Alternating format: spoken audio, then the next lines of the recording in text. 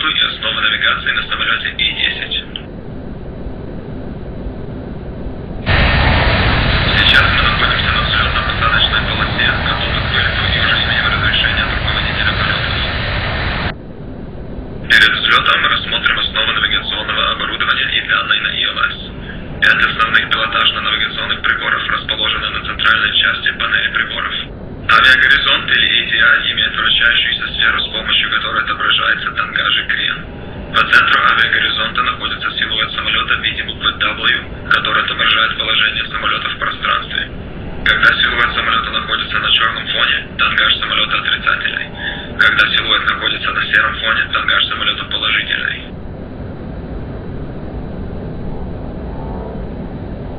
Шкала тангажа имеет деление на каждые 5 градусов.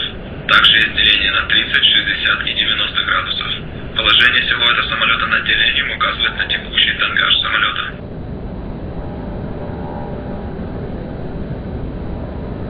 Деление вокруг сферы обозначает уровень крена.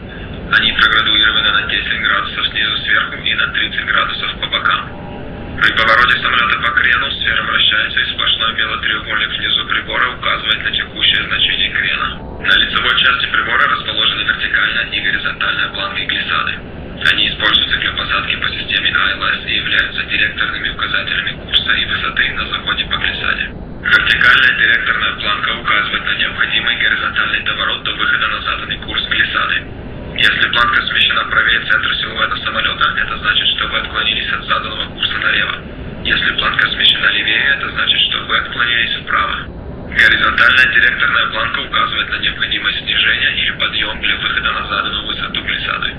Если планка смещена ниже центра, значит вы выше глиссады. Если выше, значит вы ниже глиссады. При посадке по ALS маневром самолета необходимо добиваться минимального отклонения планок от центрального положения в перекрестии. В левой части авиагоризонта находится указатель отклонения от глиссады.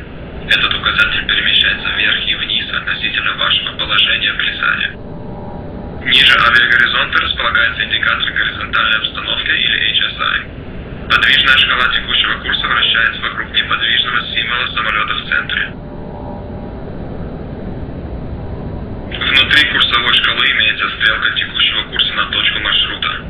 Она показывает прямое направление на выбранную точку. В левом верхнем углу отображается дистанция до точки. Дистанция измеряется в морских милях. В правом верхнем углу прибора отображается значение заданного курса на точку. В центральной части прибора находится индикатор отклонения от заданного курса или CDI. Он состоит из 2 частей. Давайте установим другую точку маршрута, чтобы лучше понять принципы работы. Вы можете переключать точки маршрута нажатием клавиши тильда. Внешняя стрелка CDI всегда указывает заданный курс на точку. Внутренняя стрелка указывает текущее отклонение от заданного курса и директорное направление возврата на курс.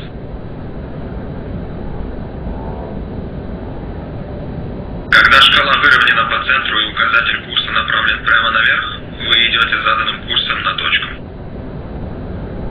Левее авиагоризонта находится указатель приборной скорости.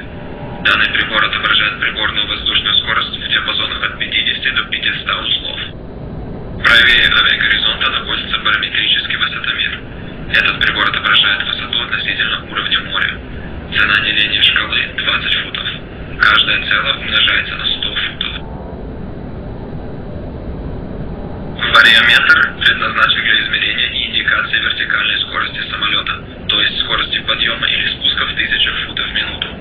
Движение стрелки индикатора по часовой означает подъем. Движение стрелки против часовой означает снижение. Давайте рассмотрим пилотажно-навигационную индикацию на ELS. Директорный индекс помогает выдерживать направление на точку. Индекс смещается влево и вправо на ELS, указывая на необходимый доворот, и стрелка индекса вращается вокруг кольца, указывая в сторону точки. Например, сейчас мы находимся правее пункта маршрута. Директорный индекс смещен к левой стороне ELS, и стрелка указывает налево. Если мы уйдем левее, то директорный индекс окажется справа, и стрелка будет указывать направо. Если вы направлены на точку, директорный индекс будет находиться по центру, а стрелка указывает строго наверх. Следующий значок на ELS – это директор курса, который находится под курсовой шкалой. Для выдерживания курса на точку надо свести этот указатель с индексом текущего курса на курсовой шкале. В отличие от индикатора горизонтальной обстановки SI или авиагоризонта A-10, индикация на ELS не выдает информацию об отклонении от заданного курса, а лишь выводит направление на точку. В нижнем правом углу ELS находится блок навигационной информации. Верхняя линия показывает номер выбранной точки маршрута и дистанцию до нее. Например, в данный момент выбран первый ППН и до него осталось 6,8 морских миль. Вторая линия показывает время, оставшееся до достижения выбранной точки, и дельту, или отклонение от заданного времени на точке. Если дельта отрицательна, значит мы отстаем от заданного времени и нам нужно добавить скорость, чтобы пройти точку вовремя. Если дельта положительна, то наоборот мы прилетим раньше времени и, следственно, нужно сбросить скорость. Для этого тренировочного полета мы не будем обращать внимание на дельту. Нижняя линия блока показывает текущее время.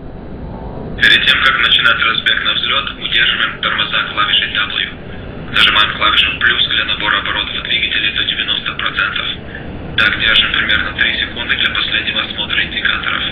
Все выглядит штатно. Отпускаем тормоза и выводим двигатели на максимальный режим.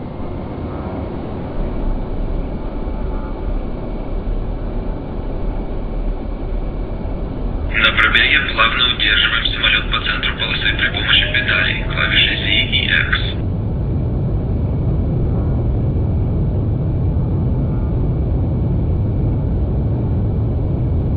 При достижении скорости 140 узлов плавно отклоняем ручку на себя до достижения 10 градусов тангажа, который контролируется по авиагоризонту ADI. При выдерживании 10 градусов